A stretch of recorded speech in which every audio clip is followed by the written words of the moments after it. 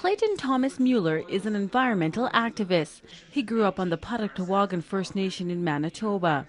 He's educating people on environmental issues like the Northern Alberta tar sands. He made a presentation at the Keepers of the Water conference. Canada is going through a massive boom in the mining sector and in the energy sector. And the majority of communities where these mines and where this energy development is taking place, of course, is First Nations communities. Thomas Mueller believes it is no surprise mines are so close to First Nations communities and their water supply.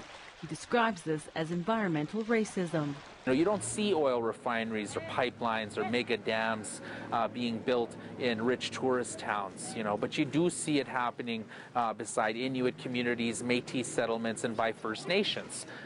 If you take a map of every single Native community in this country and you overlay that map with a map of all of the sites for the most toxic developments in Canada, you'll see that they're all within 50 or 40 miles of one of our Native communities. DENE elder Pierre Robillard remembers when he was a young man and he could drink water right from the lake. He blames mining development for polluting the waters.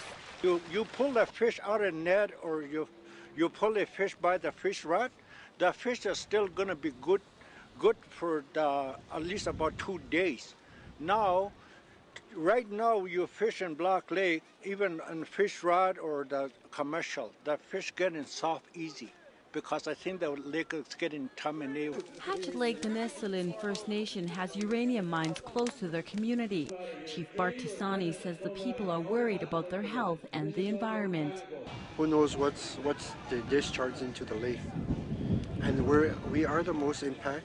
For Thomas Mueller, he's hoping his presentations help First Nations in northern Saskatchewan make informed decisions when it comes to resource development and the impact it could have on the environment.